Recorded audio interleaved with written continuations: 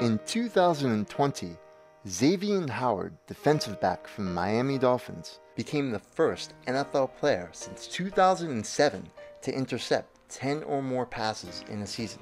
In doing so, Howard became only the 7th player this century and the 77th since the interception became an official NFL statistic in 1940 to intercept 10 or more passes in one season. So, from 1940 to 2000, 70 players intercepted 10 passes or more in one season. From 2000 to 2020, only 7 players have intercepted 10 passes or more in a season. Folks, in simple terms, the interception is disappearing. A 10 interception season does not happen often. But what if I were to tell you that there was one player who only played 6 seasons in the National Football League, yet holds the NFL record with not 1, not 2, but 3 10 interception or more seasons? There is that man. He does exist. He's not Deion Sanders. He's not Night Train Lane. He's not Darrelle Revis. He is Don Dahl.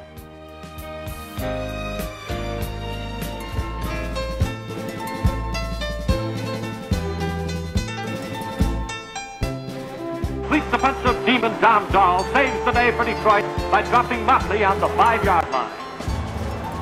Despite an NFL playing career which lasted only 6 seasons and ended 70 years ago, Don Dahl remains the only player in NFL history to intercept 10 or more passes in 3 different seasons. And Don Dahl is one of only 20 NFL players who have intercepted 4 passes in one game, accomplishing the feat for the Detroit Lions in a 24-7 victory over the Chicago Cardinals, October 23rd, 1949, at the old Comiskey Park. Additionally, Dahl holds the NFL all-time record for interception return yardage by a rookie with 301 his rookie season of 1949. The State of California High School Football Player of the Year in 1943. Dahl arrived at the University of Southern California in 1944 when he was still known as Don Burnside and played for the Trojans until 1948, missing the 1945 season to serve in the United States Marine Corps during World War II. While in the Marines, Dahl served aboard the USS Missouri and, from the deck of the ship, witnessed the Japanese surrender to the United States on September 2nd, 1945. After being honorably discharged from the Marines in 1946, Dahl changed his surname from Burnside. Dahl later explained the reasoning behind his decision. Quote, "My stepfather, Adna Dahl, raised me, and as soon as I was old enough and, incidentally, had dough for the legal transfer, I changed my name to his because I was grateful for all Dad had done for me. I thought that if any honors come my way in football, I'd like to be known by his name." However, Dahl recalled that sports writers had a field day with his new name. "When I weaved downfield, I was the dancing Dahl," he explained, "and if I took too long on a play, I was the mechanical Dahl." 4-year letterman at USC, leading the Trojans in rushing in 1944, and again leading the Trojans in rushing upon his return from the war in 1947 and in 1948. Guiding the Trojans to 2 Rose Bowl appearances, defeating the University of Tennessee in 1945 while losing to the University of Michigan in 1949. Drafted by the Detroit Lions in the 9th round of the 1949 NFL Draft, Dahl played as a defensive back for the Lions for 4 years from 1949 to 1952. At 5 feet 11 inches and 185 pounds, Dahl was small for a professional football player. In his first 3 seasons in the NFL, from 1949 to 1951, Dahl was selected as an All-Pro player and also selected to each of the first 4 Pro Bowls. The Pro Bowl was first played in 1950, and Don Dahl is one of the few players who played in each of the first 4, even receiving the George S. Halas Trophy as the most valuable player in the 1952 season's Pro Bowl.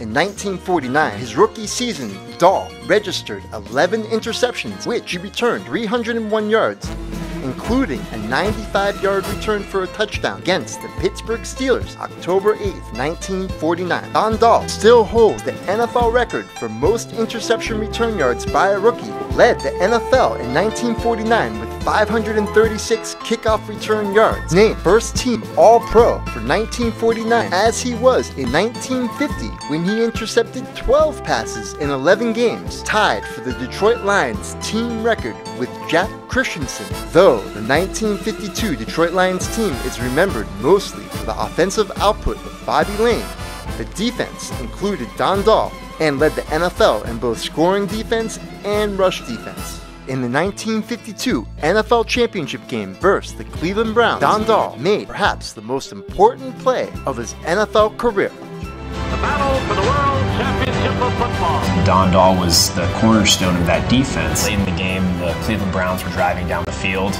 Otto Graham, the quarterback of the Cleveland Browns, pitched outside to Marion Motley. He cuts upfield and into the Detroit secondary. And Motley was sprinting for the corner, and Don Dahl came up from his safety position and made a huge tackle. The fleet defensive demon Don Dahl saves the day for Detroit by dropping Motley on the 5-yard line. On first down, Graham spins around and tosses a deep pitch out to Marion Motley, who swings wide, then cuts upfield, then breaks for the sideline, going 41 yards before being driven out of bounds on the Lions 5, where it will be goal to go for Cleveland.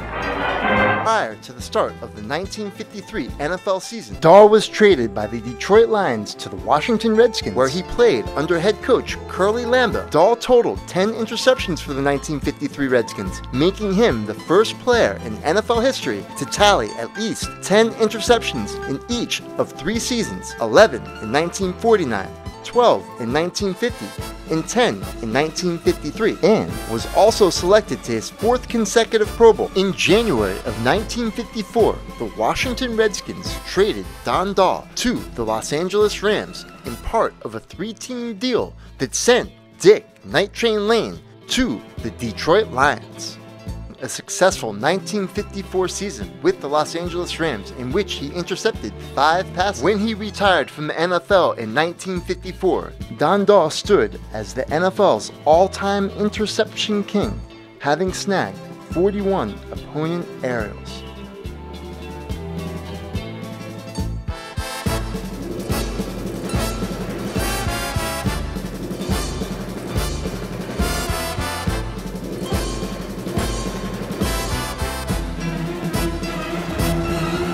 Don Dahl, one of the most prolific defensive players the game has ever seen.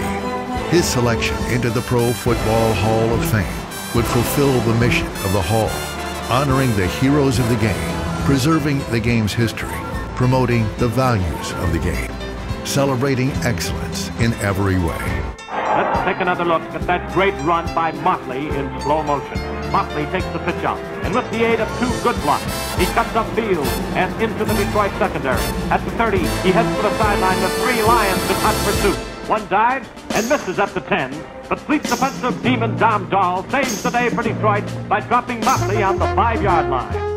After retiring as a player, Don Dahl coached both collegiately and professionally for 34 years, including stints under future Hall of Fame head coaches Don Shula and Vince Lombardi.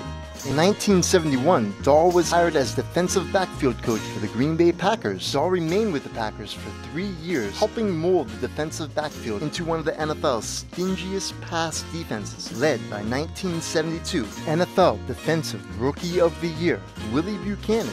The Green Bay Packers only surrendered 7 touchdown passes to opponents in 1972.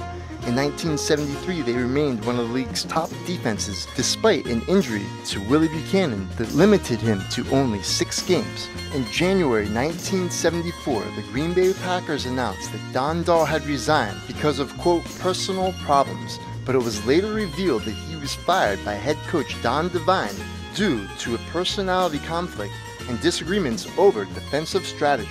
Upon learning of Dahl's departure, Willie Buchanan, who ironically would end up being Don Dahl's 4 interception in 1 game brethren when he accomplished the feat against Dan Fouts and the San Diego Chargers in 1978.